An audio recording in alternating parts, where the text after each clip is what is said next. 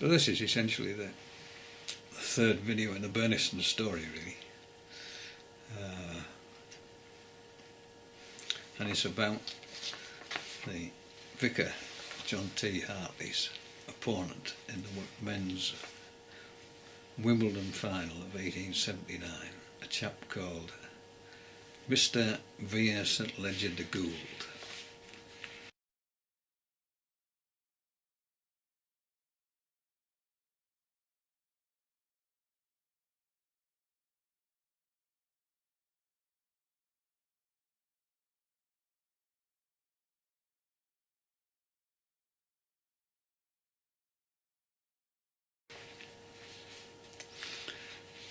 He was born in 1853 in Clonmel, in Tipperary, to a sort of an Irish aristocratic family who lived at Court House. I think that was in County Cork, I'm not sure. He excelled at sport, this fella, and he was a gentleman and very popular with Dublin high society, and he worked for the Boundary Commission in Ireland, which of course was all Ireland at the time. There was no division as there is now. That didn't come until the sort of 1920 or thereabouts.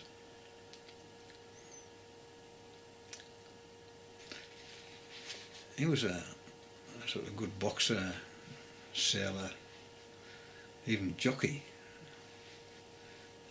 but he excelled at this new game, lawn tennis.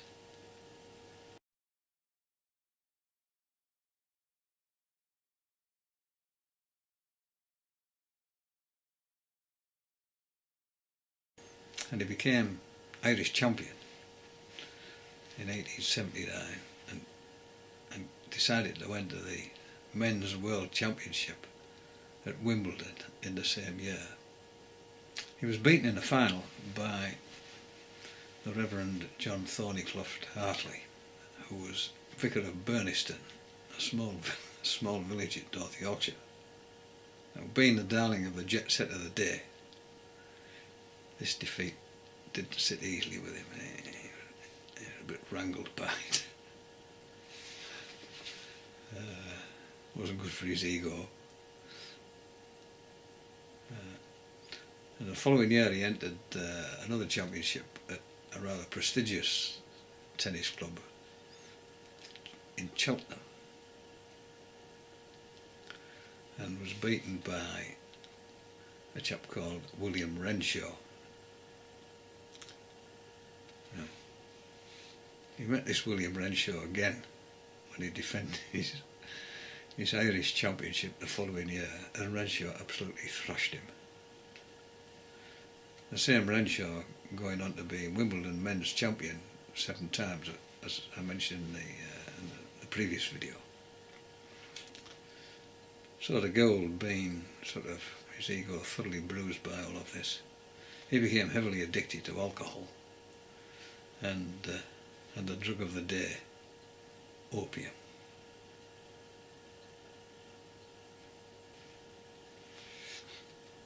About 10 years later, in 1891, he met a dressmaker who had a shop at 22 Hereford Street in London. She was of French origin, a Miss Marie Violette Girondin. Marie Girondin had been married twice before she met Goold. When she was 17, she married a local lad in France, but her father didn't approve. And the marriage only lasted a week, and then she cleared off. First of all to Geneva, where she had a shop, and then eventually to London, where she opened a rather posh dress shop in Hereford Street. And she became a companion to a sort of rich widow, I think she was. and accompanied her out to India. Now this first husband had seemingly died very, very quickly, and so she was free to marry again, and she married a British Army officer called Wilkinson out in India. But he didn't last very long either. Within 2 years he was dead also. And when she returned to London, to this shop, she wasn't wildly attractive according to the people of the day, but she had a certain French charm, let's put it like that. Very expensive tastes, and she was a hell of a flirt with those who she thought would be to her advantage, especially those who seemed to have a bit of cash. And Goold certainly fell into that trap.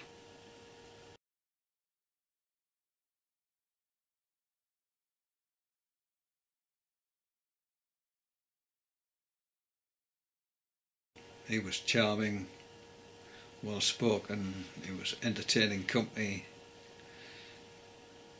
and although not wealthy, I'm not sure that Mrs. Yashirudan knew that at the time, he moved in the right circles.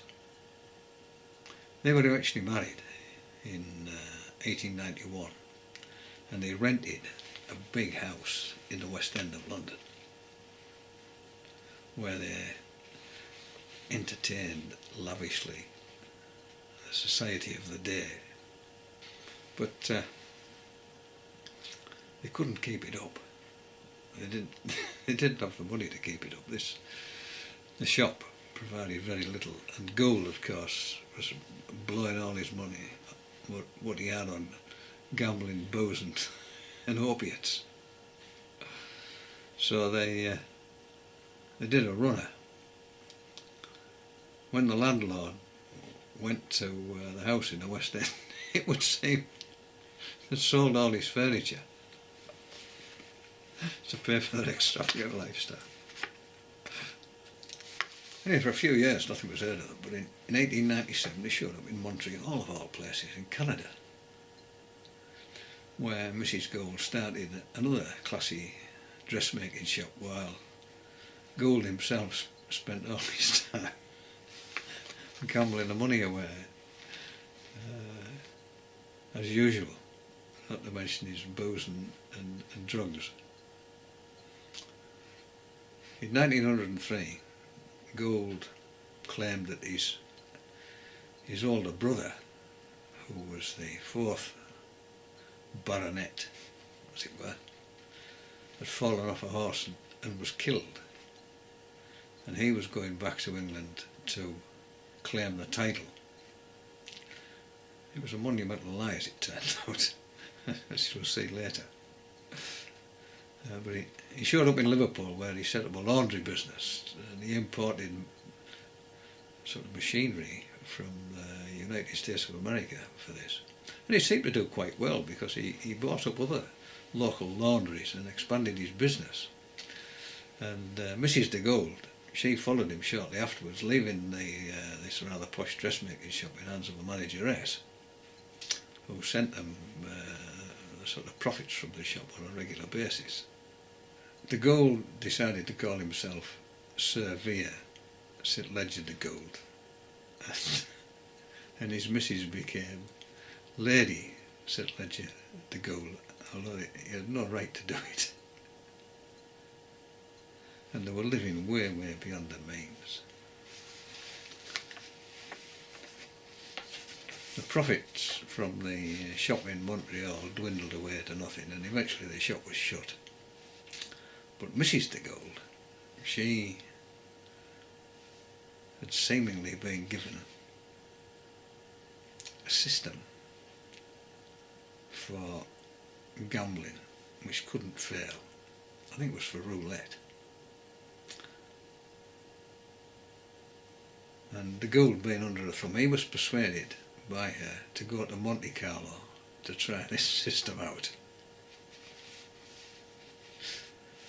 And they rented a plush apartment in the Villa Menacini, which was on, I think, what was the address? 14 Boulevard de Moulins in Monte Carlo.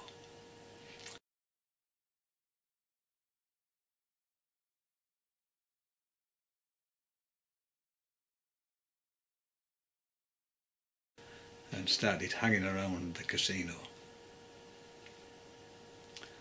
Monte Carlo at that time was a really louch place. I mean, it was full of sort of aristocrats down on their luck, and young women looking to pick up rich men, and it was a real debauched place. The Goulds took their beautiful niece with them, a girl called Isabel.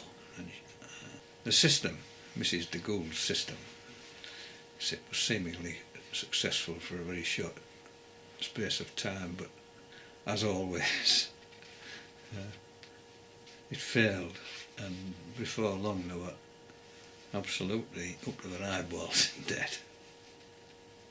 They became what was called at the time grifters, essentially con men.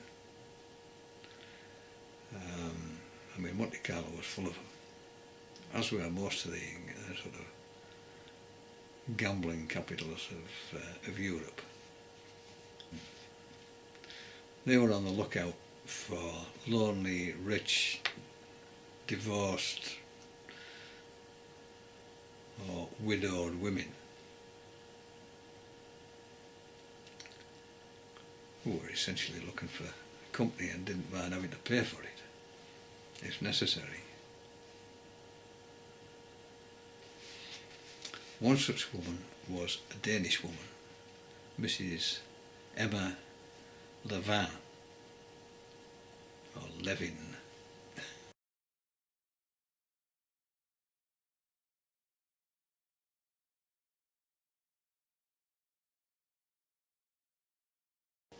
She'd been brought up in a children's home. She had a pretty unfortunate upbringing. Her father had scarpered.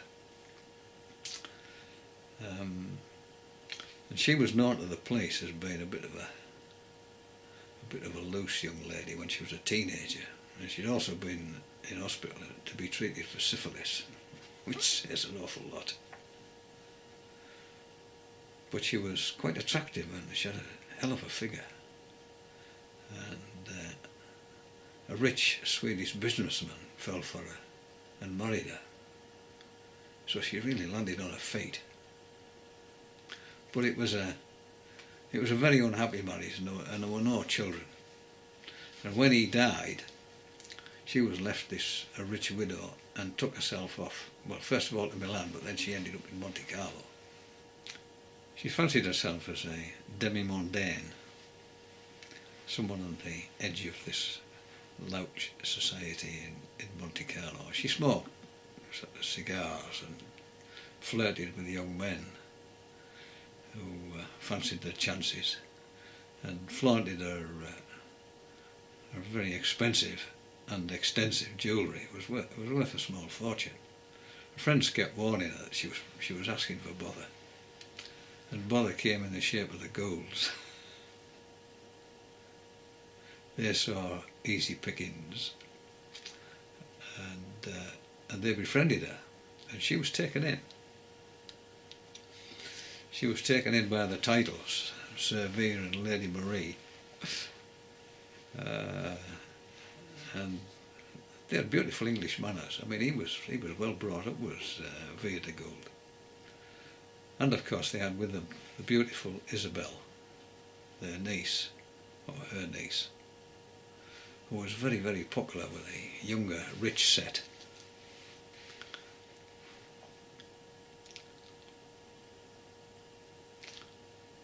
The Goulds persuaded her to lend them some money, as was their way. been doing this all around Europe, as it turned out. Taking the money and then doing a runner without repaying it.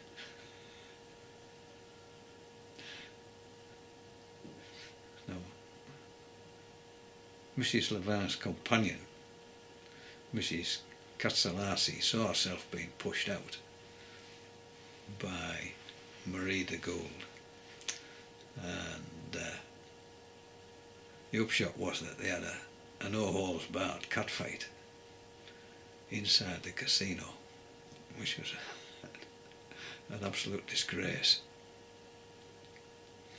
And Mrs. Levin, being tarnished by this, decided that she was going to leave Monte Carlo until everything had settled down. A note had been shoved under her door in her hotel saying that the Goulds were frauds, essentially. And so she decided she was going to ask for the return of this loan, which was quite substantial, 1,000 francs or more. And she was invited to the Villa Menacini to discuss matters by the de Goulds.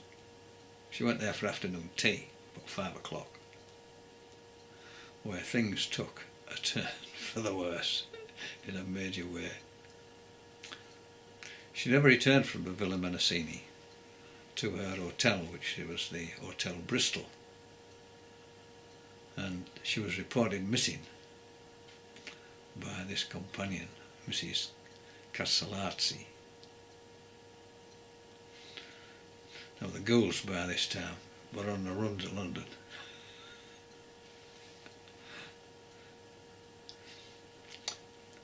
And they got as far as Marseille, and in Marseille they left a big trunk and another big bag at the left luggage office while they made their way to find an hotel for the night.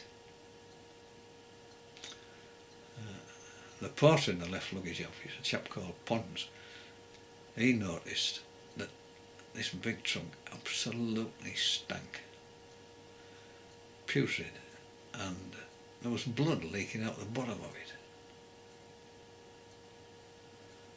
And the following day he raised this.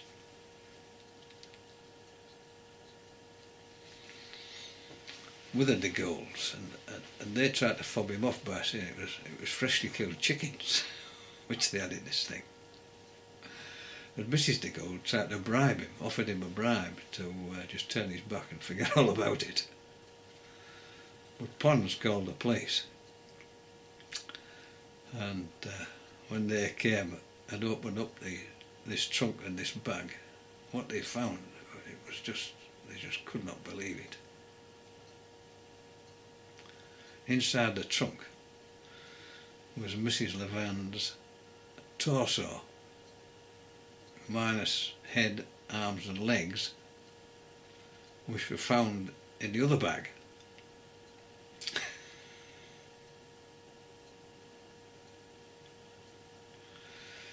And later on, her entrails were found hanging on a spike somewhere along the road between Monte Carlo and Marseille. They were also in possession of Mrs. Levin's jewellery and a sizable amount of cash, and they were arrested, and they were tried in Monte Carlo.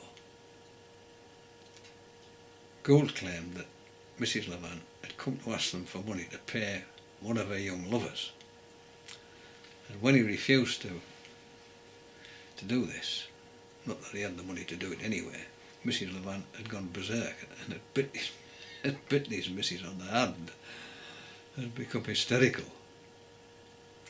And when he was trying to subdue her, he crushed her with a pestle which he was using to grind up some chemicals to develop some photographs. So that was sort of the first excuse.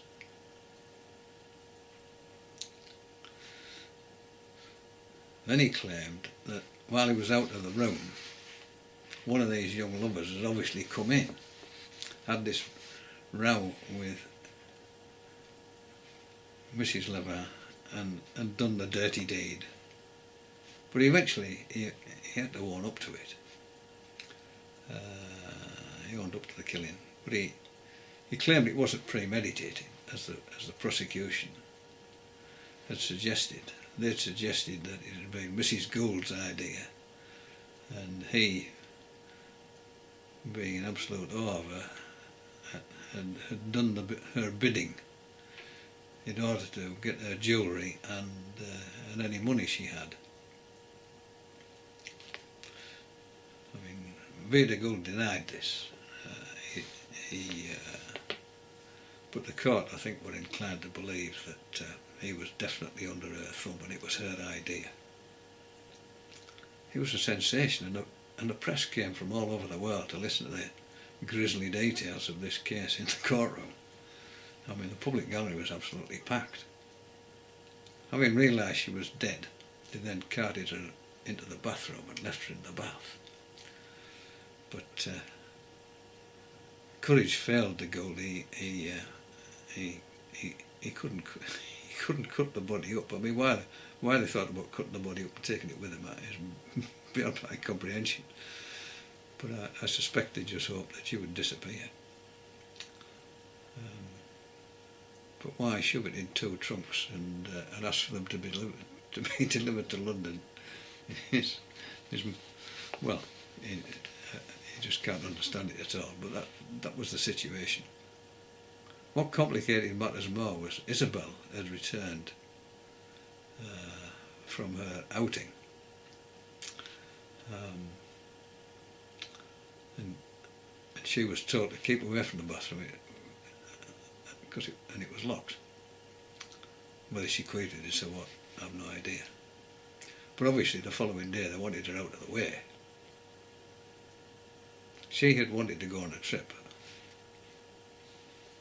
which she thought they would flatly refuse to allow her to do.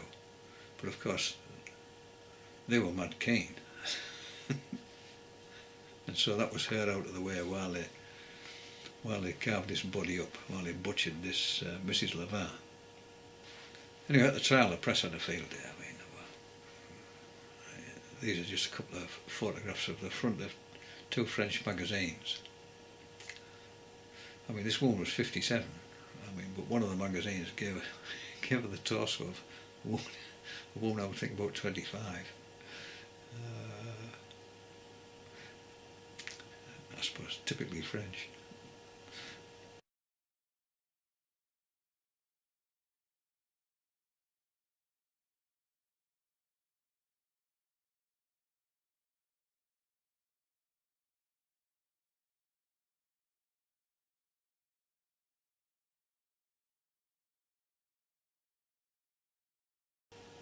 At the end of the trial, the Goulds were found guilty, which wasn't surprising. Vere St Leger de Goold was sent to do a lifetime's hard labour on the Ile de Diable in the penal colony of French Guyana in South America. I mean, it's better known as Devil's Island from the film Papillon, which starred Steve McQueen and Dustin Hoffman. His wife was sentenced to death, which in 1907 meant the guillotine. But it was reduced to life imprisonment. I mean, while she'd been on remand, Vere de Goold had suffered badly from cold turkey, because he didn't have access to alcohol and drugs. I mean, on one occasion he'd gone berserk in his cell, thinking that someone was trying to saw his legs off. I mean, the court obviously thought he was a wreck under the thumb of his wife, and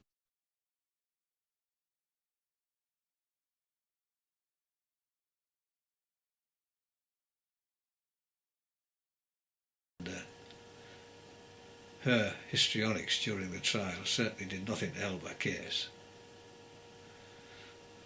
I mean, it was also being suggested that she had form, as both of her husbands had died shortly after marrying her, which again wasn't very helpful. In 1908, Vere Goold embarked from St Martin de Ré, which is a port on the west coast of France, the Bay of Biscay.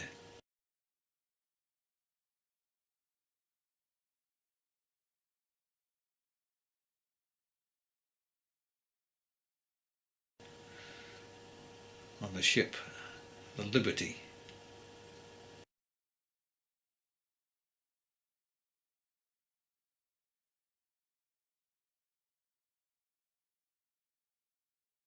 Which was bound for the main town in French Guiana, Saint-Laurent-de-Maroni. Once they arrived there in this main town, the prisoners were dispersed to the various prisons around the colony. In the Gould's case, it was Devil's Island.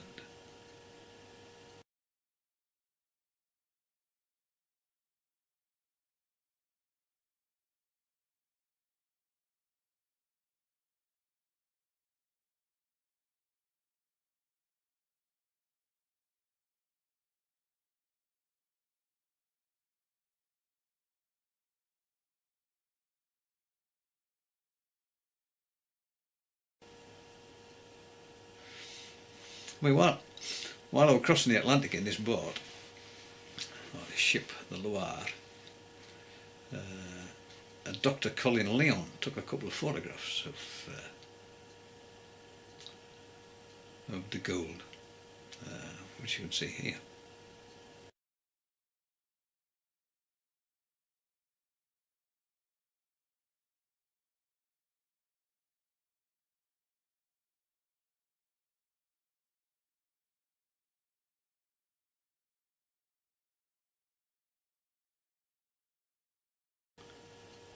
Whilst on the boat, the Gould also wrote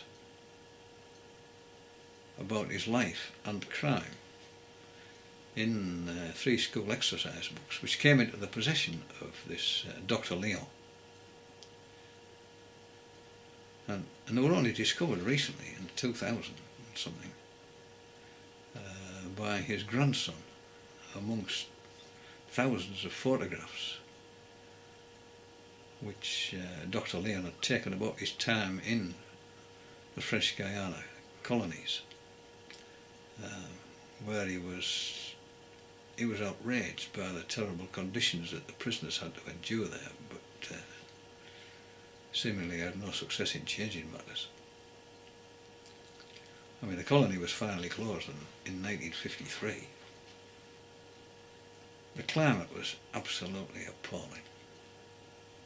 Hot and humid, mangrove swamps everywhere, insects by the zillion. Tropical diseases were rife and killed thousands and thousands of prisoners. When the time was up,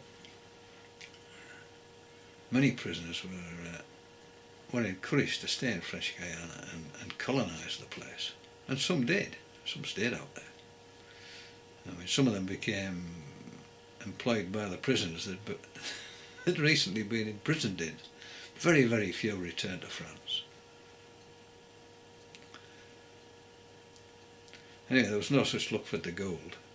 By now, he was just a shadow of his former self. I mean, he was well into his 50s. I mean, other prisoners, knowing of his aristocratic background and the fact that he might have some wealth tucked away somewhere, the fact that he was English didn't help. He was bullied unmercifully. I mean, being a very intelligent bloke, unlike most of these others,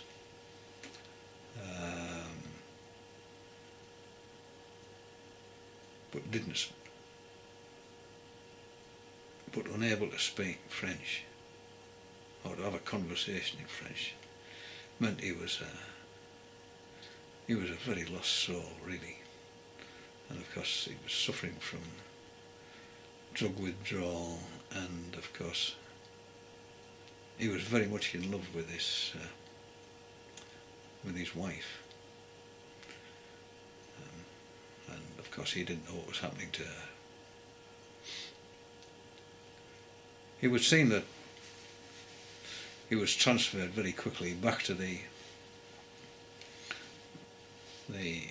Hat prison on the mainland of French Guiana.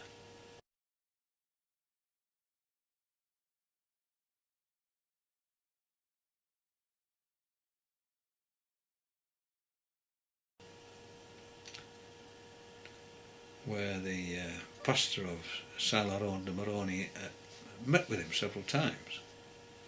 Goold had apparently been overjoyed to have several intelligent conversations with this pastor, but he was weak. He was ground down by fevers. He was bedridden.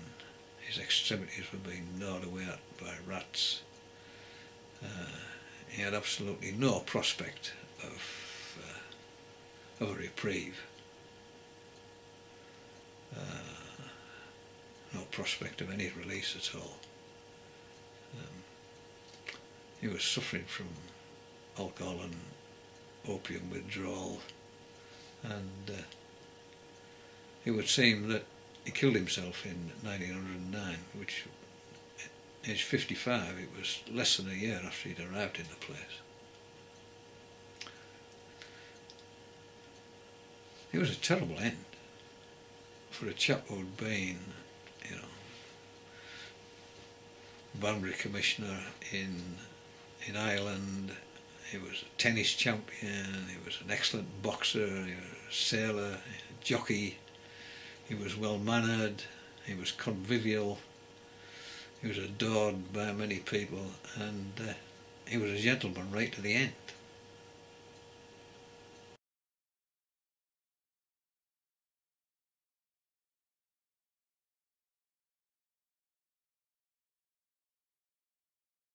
How sad.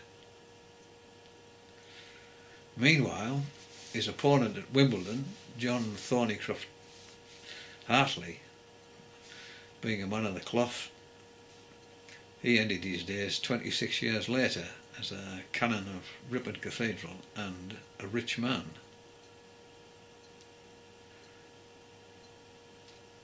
I mean, who could possibly have thought that their destinies would have been so wildly different, as they faced one another across the net on the lawns of Wimbledon in 1879. I mean, you couldn't have made it up.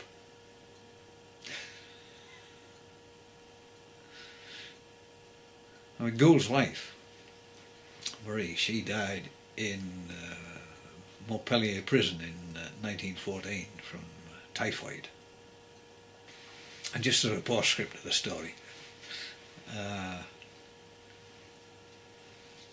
when the news of the trial spread, an American newspaper investigator got whiff of a story, and he discovered that, far from being dead from falling off his horse, as de Vere first claimed, or later on he claimed that the same brother had been murdered by Ned Kelly.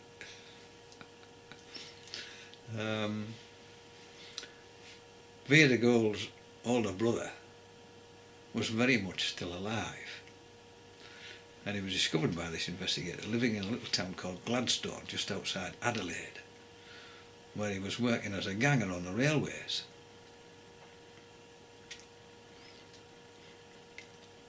When his father had died, he'd obviously been informed that he was now the 4th baronet.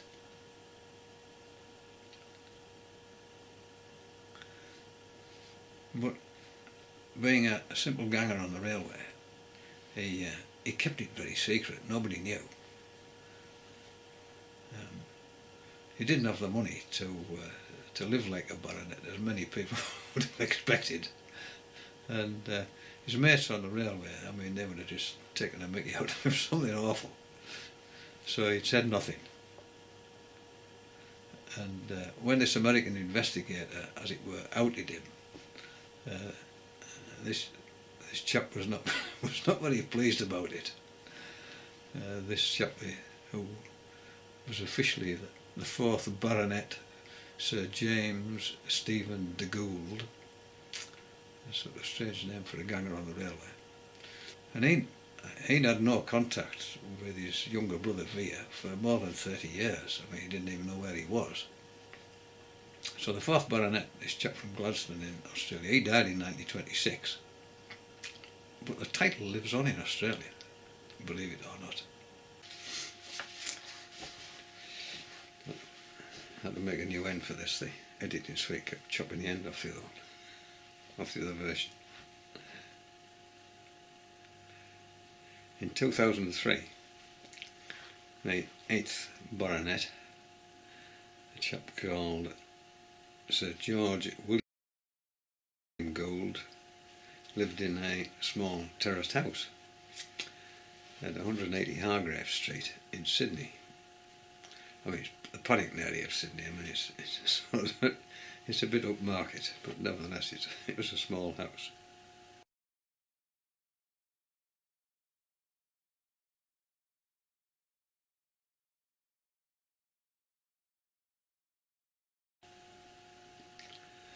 And more to the point, he has a son and heir.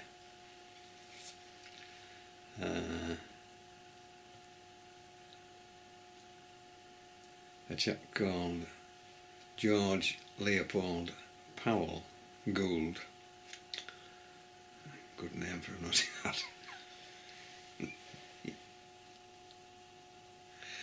And he studied, I think it was business studies at Kobe University in Japan. So the dynasty still lives on, albeit in Australia. I mean, I wonder if he knows what his great, however many great it is, uncle Vere got up to in 1907. I suspect he does, but he keeps it under wraps. Anyway, it's a hell of a story, from Clonmel in Tipperary via high society in Dublin and London, Monte Carlo, and ended up on Devil's Island in French Guiana. What a life.